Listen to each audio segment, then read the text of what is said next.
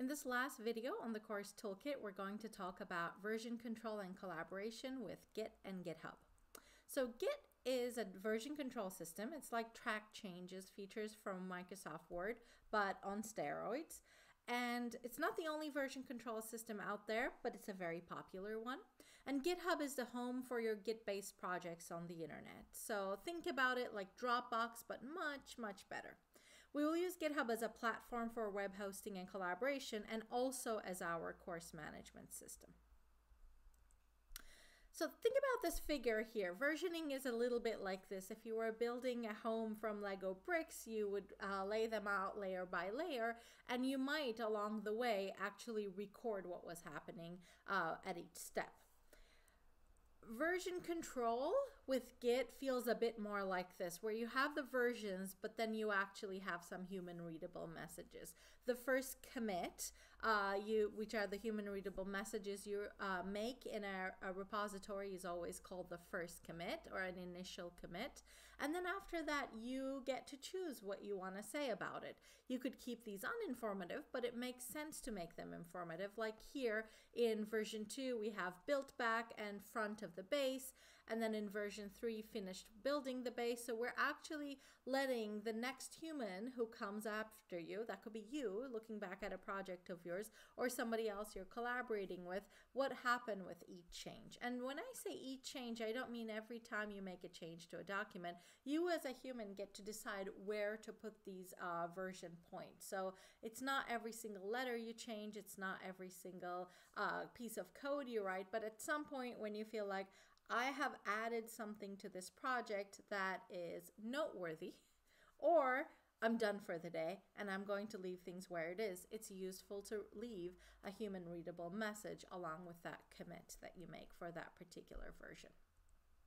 Why might we need version control? I think if you're not using version control, you very much can end up in a situation like this where you have a document you're working on, let's say, and we as humans feel like, okay, I'm almost done. I'm going to call this particular version I have final.doc, but then you actually get some maybe revision comments from your advisor, and then that becomes final rev2.doc, yada, yada, yada. You go back and forth, and at the end, it's everything like final, most final, the best final, and it just keeps going. The thing is, these file names are not really very informative because final or final revisions don't really say anything, but if you actually had tagged the changes you make to go between the final and the final two, that could actually be informative if you actually had to go back to them.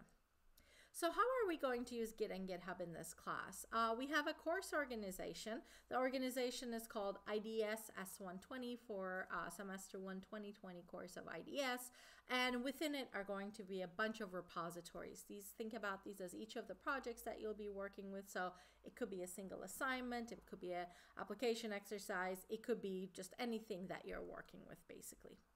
And when we're working with these, I will prepare these repositories for you where we have, for each of these assignments, you have a repository for yourself.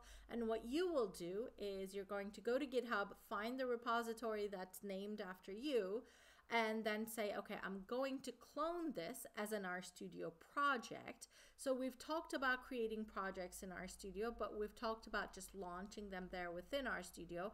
This time we're going to be bringing it in from GitHub, and that is called cloning. So we're going to clone them in RStudio, and then we're going to do what we've been showing so far. We're going to use the R programming languages, leveraging functionality provided by our packages, and then we're going to version control our files with Git. So along the way, as we make some changes, we're going to tag these changes as commits, and then every once in a while, we're going to push our changes back to the repository, which means that, and you don't have to wait until the very end for doing that. You can do that along the way, but by the deadline of an assignment, your changes need to appear in your repository, because what I will be looking at for you is not what's happening in RStudio, but actually what's happening on GitHub. So a few Git and GitHub tips. There are millions of Git commands. I mean, I don't know, maybe it's not millions, but it feels like it. There are a lot of them. And very few people actually know them all, so you're definitely not expected to.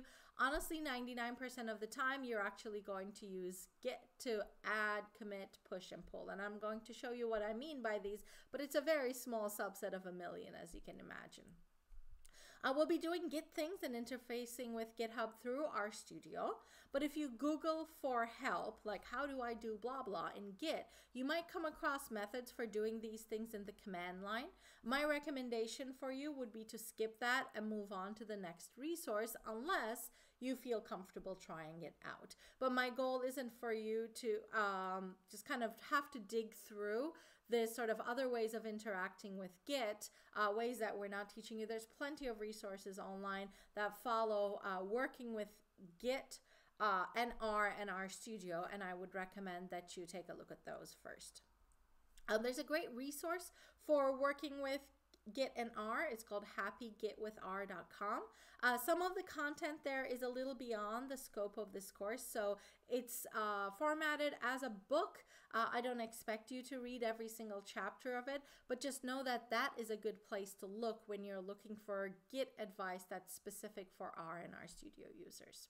All right, just like the other videos, we're going to end this one with a tour as well. So this time we're going to do a tour of Git and GitHub. And for this particular tour, we're only going to take you through a part of this. We're going to create a GitHub account. We're going to verify your GitHub email, and we're going to adjust your GitHub settings for a more pleasant GitHub experience. And then next week, we're actually going to do another demo where we're working with R, RStudio, Git, and GitHub together, just like a real data scientist, which basically will be your entire workflow all in one place. So let's go ahead and start by creating a GitHub account first. I'm going to github.com and I'm going to choose a username for yourself. You're free to choose whatever you like, but I would recommend something that is close to your real name if you feel comfortable doing so. So here is the student that I had an account for, Florence Nightingale, so I'm going to stick with that name. I have an email address for Florence, so we're going to put that here. Ideally, this should be the same email address that you've signed up for RStudio Cloud for. And if you have an existing GitHub account that doesn't match that, that's really not the end of the world. You can still link things up, but I think it is a cleaner experience if everything kind of matches. And let's go ahead and create a password as well, and let's sign up for GitHub. Right now, the account is being created. I'm going to verify by selecting the spiral galaxy. Sounds good. I don't want occasional product updates, and I'm going to join a free plan at this point. GitHub next asks you some questions about how you're going to be using GitHub. You are welcome to answer these, or you can skip them, whatever you like. But importantly right now, if you go ahead and check your email, you should see an email from GitHub that says, please verify your email address. And in fact, you should go ahead and do that. So let's go ahead and verify the email address.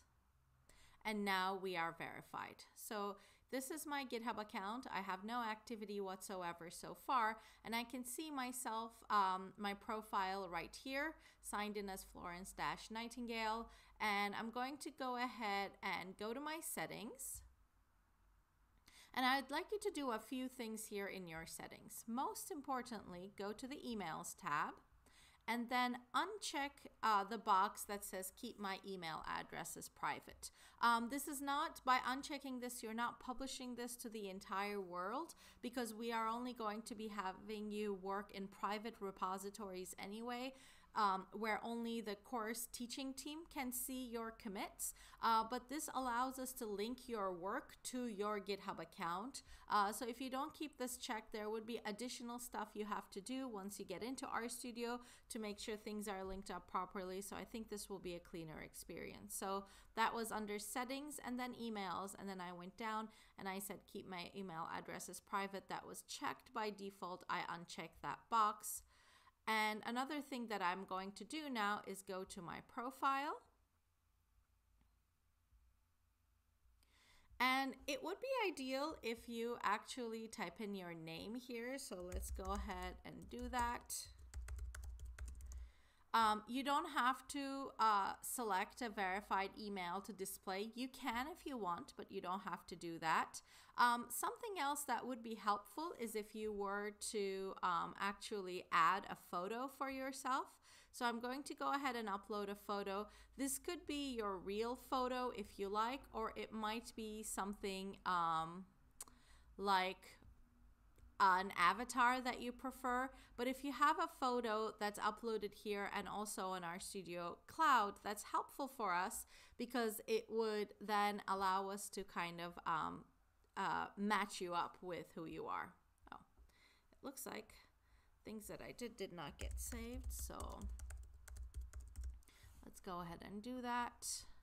And I'm going to update my profile. So in a nutshell, I updated my name. I updated my profile picture either to a real picture of you or an avatar that you prefer. And under emails, I unchecked the box that says keep email addresses private. From this point onwards, all you need to do for this week is to submit your GitHub username as part of the Get to Know You survey where we're collecting some data from you.